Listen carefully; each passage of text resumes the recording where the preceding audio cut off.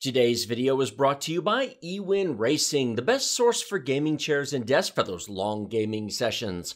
We have a playlist of our Ewin chair and desk videos linked in the video description below. Save 30% off of everything using the discount code TechDeals. More details at the end of the video. Why do people have multiple PCs? I have a gaming PC and a home theater PC. What else is there?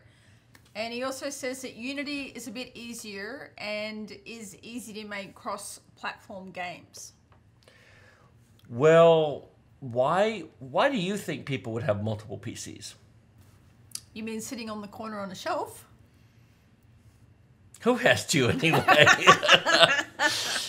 So while you think about that, I'll give an answer. Okay. The average person doesn't need multiple personal desktop PCs, but I can think of a couple of reasons why you might.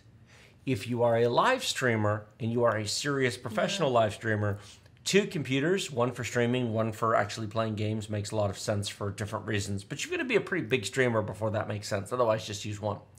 Content creators who want to let processes run for a while. Perhaps you have a 3D animation you want to run. Perhaps you're an artist and you've got renders or effects going on. Having those happen on a second PC means there's no resources on your main PC being used. Yes, and they can take up a lot of resources. A lot of RAM, your GPU, your CPU. They can slow what you're doing down.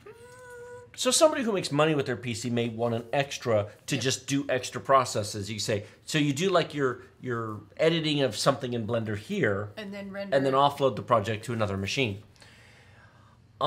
Sometimes people want to keep older PCs around for hobbyist reasons. Yep. Perhaps you want to keep a Windows XP around, a Windows XP machine or a Vista or 7 machine. Not that you need it per se. A lot of that stuff will run on a modern PC, but people enjoy these things. For nostalgia. Some people keep DOS machines around. Now, that's sort of a different category. I don't think that's what Tiger meant. But a 486DX266 for playing DOS games on bare metal hardware as opposed to emulation. You've got your Apple IIG, so... That is true. Laptops for on the go. You have a nice desktop. Yep. Now you need a laptop. Yep. A home theater PC might be separate. That's 3. Yep. How about a spare backup PC? You use a computer for 5 years, you build a new one. You take the old one, you set it aside, so you have an extra one. If something happens for whatever reason to your main PC... Winters says he's got a second PC for hosting game servers. So yeah, if you're hosting game servers, a virtual machine, that would be good to have a separate machine. Ewin Racing has a wide selection of chairs to fit all shapes and sizes of gamers, ranging from petite to cuddly. They have something for every type of gamer.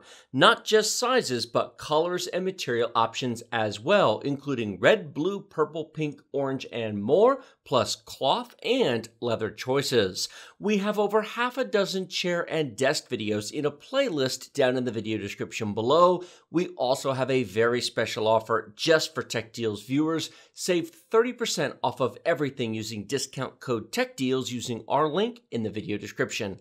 We have used Ewin gaming chairs for 3 years in our office, sitting on them for up to 8-hour marathon live streams. They are very comfortable, and we are happy to work with Ewin to bring you this special discount and recommend Ewin for all of your gaming chair and desk needs.